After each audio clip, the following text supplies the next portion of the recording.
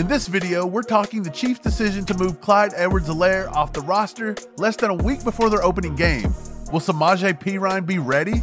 We're talking the full injury report plus some news on newly acquired defensive end Cam Thomas. Welcome back to All Chiefed Up. We're back with another podcast for that ass.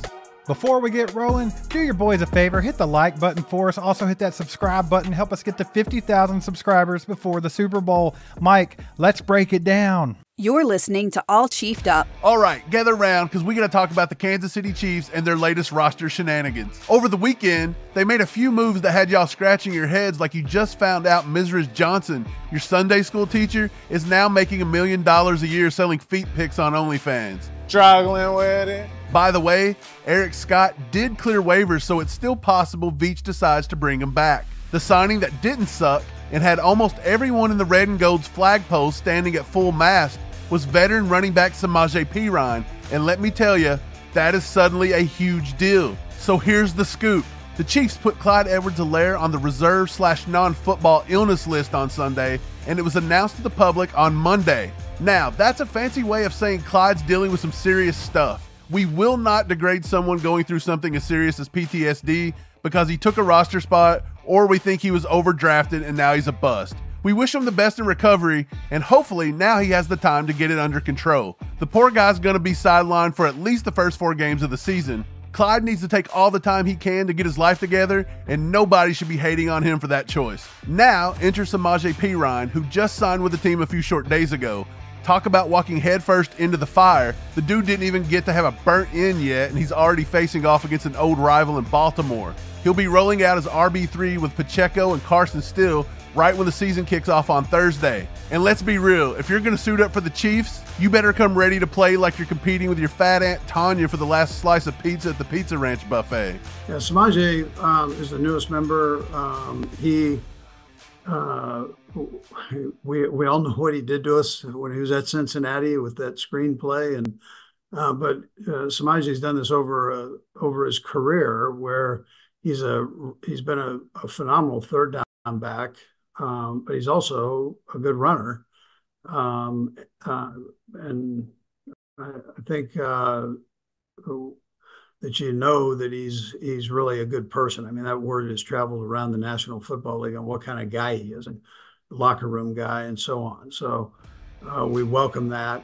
As of Sunday, Coach Reed confirmed that Perine is good for Week 1. I've just got to see with Perine on where he's at and picking everything up, and I'm not going to put him in a bad position, obviously, but I think he's going to be fine. He's been in here cranking away, so we'll see how everything goes. But here's the $1 million question. How much is he actually going to play? Former Chiefs right tackle Mitchell Schwartz chimed in on X, saying that Perine's role as a third down/passing back gives him a shot at getting some serious action early on. The team's protection prep is a week-to-week process, so who knows if they'll figure it out in time for the big game. Let's see what Matt Nagy has to say about it. Yeah, again, we're learning that ourselves right now too, Adam. I think we're learning that as we get through this. How much can he handle? What's too much? What's not enough?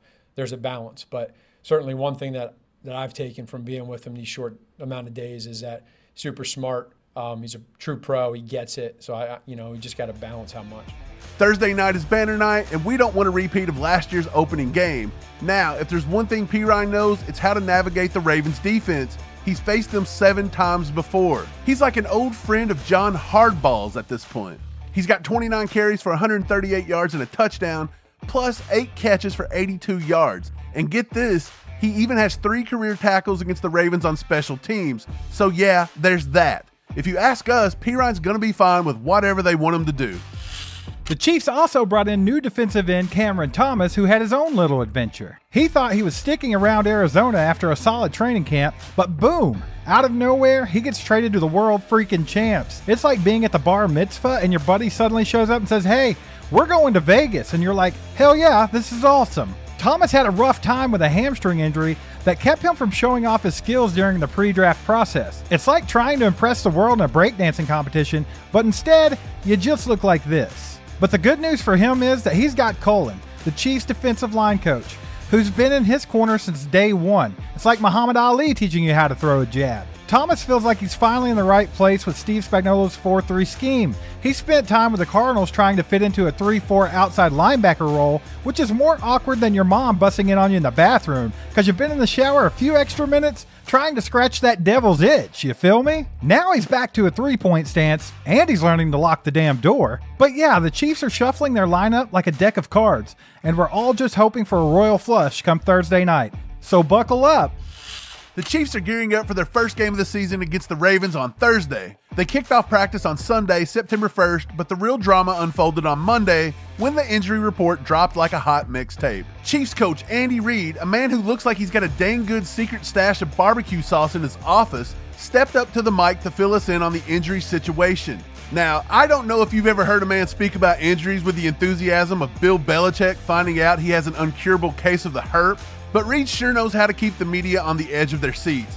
He mostly reiterated what we already knew. But here's the kicker. Marquise Hollywood Brown, yeah, the guy with a name that sounds like he should be starring in a rom-com instead of catching passes from Patrick Mahomes, was the only player not participating in practice on Monday. The poor guy's dealing with a sternoclavicular joint dislocation. I mean, I can't even say that without sounding like I'm trying to pronounce a fancy French dish. It's the second practice in a row that he's missed, but everyone already knew he wasn't going to be back for week 1. Reid basically gave us the heads up last Friday that Brown was likely out for this game. This guy went down on the very first play of week 1 of the preseason. Talk about a dramatic entrance. It's like showing up to a party, tripping over your own feet, and spilling punch all over the girl you hope to talk to for the first time. Now, the chances of him being ready for game 2 versus the Bengals? That's about a 50-50 split, but it feels promising. As for the rest of the team, everyone else is in the mix. The rest of the players showed up to practice, including cornerbacks Josh Williams and Najee Johnson. These guys were dealing with some hamstring issues, which is just code for I'm tired of the preseason. So, as the clock ticks closer to kickoff, let's hope for no setbacks and Jalen Watson to evolve into Richard Sherman circa 2013. So a lot going on around Chiefs Kingdom going into this Thursday night game to kick the season off, Mike. But hopefully we'll get settled in here soon and just ride through this season to a three-peat, baby. So Clyde's been struggling with PTSD. He's been struggling with a sickness, Steve. What do you think about the Chiefs waiting this long to actually put him on the non-football injury list? I think it makes perfect sense, man. They were probably just giving him the benefit of the doubt. They thought maybe he could get through whatever he's going through and be there to kick the season off on Thursday night. They would like to have the experience in the backfield, but this is going to open up an opportunity for someone like Carson Steele to get out there on the world stage in front of freaking everybody on Thursday night and show people what he can do, man. Yeah, I think Carson Steele's going to do a good job. I really do. But I also think he's going to have some growing pains. He's playing in front of America. He's playing in front of everybody. All eyes are on him. First few snaps in the NFL. The dude come from Ball State. He goes to UCLA. Now he's with the world back-to-back champions going for a three-peat. It's going to be rough. Samaje Perine, he doesn't know a lot of the plays just yet. Samaje Perine's going to have to go out there and he's going to have to do what he can, contribute any way he's asked to contribute, and hope that he just relies on all of his experience against the Baltimore Ravens to know what to expect from the Baltimore Ravens. That's about all he can do. Another new kid on the block, Cam Thomas. He's probably going to get some playing time in the season opener just because Felix hasn't exactly got to where they would like him to be. Right. How do you think Cam Thomas is going to do in his season debut for the Chiefs? Right. I think he's going to get to play a lot. I do think Felix is going to get to go out there and show what he can do. I don't think they've given up on him. He's going to get some snaps. He's going to get a lot of snaps. Him, Mike Dan, and George Karlaftis, they're going to get a chance to eat a little bit because Lamar Jackson's going to have everybody running all over the yard, and they're going to have to rotate. You know how that always is. They're going to get a little tired. They're going to rotate. Cam Thomas is going to get to play. I think he's going to do well. It was just said today that he's shadowing Joe Cullen around everywhere in the facilities. He's trying to absorb as much as he can. I think he's going to go out there. He's going to work hard. He's going to get after the quarterback, Steve. And I think our pass rush is going to be fine. Containing him with linebackers, containing him with defensive ends, maybe defensive tackles here and there, some spies, whatever you have to do, you got to keep Lamar Jackson in the pocket. And look, if they want to get out and run a little bit, let them run. Nick Bolton's waiting for King Henry. Sticking with the defense, man, it looks like a couple of the cornerbacks are going through some hammy injuries, that being Joshua Williams and Najee Johnson. That means Jalen Watson might get a good look at the Baltimore Ravens on Thursday night, Mike. How do you think that's going to play out for them? And do you think that sets Josh Williams back from maybe taking that cornerback 2 role? Yeah, it depends. Jalen Watson's missed a lot of time, too, because of his previous injuries. Williams, Najee, they've all had some hammy injuries. Look, the Chiefs have dropped half of the back end of their corner room, so it's going to depend on guys like maybe Chamari Connor. Trent McDuffie's going to have to be a dog and follow everybody.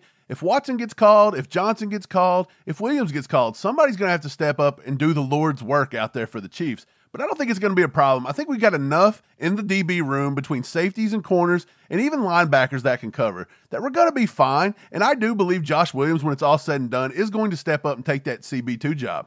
And so this is where we pass it off to you. Get in the comments. Let us know how you think those new running backs are going to do against a tough defense in Baltimore on Thursday night. Also, how do you think the corners are going to do? Are they going to be able to keep Lamar Jackson from setting a personal best 212 yards passing? And if you would like some more in-depth analysis or just come by and talk to us and ACU crew, we will be doing our live stream tomorrow night. It's the first tailgate of the season, so make sure to come over and check that out. That's going to wrap it up for today. Thanks for liking, subscribing, clicking that bell. We'll catch you next time.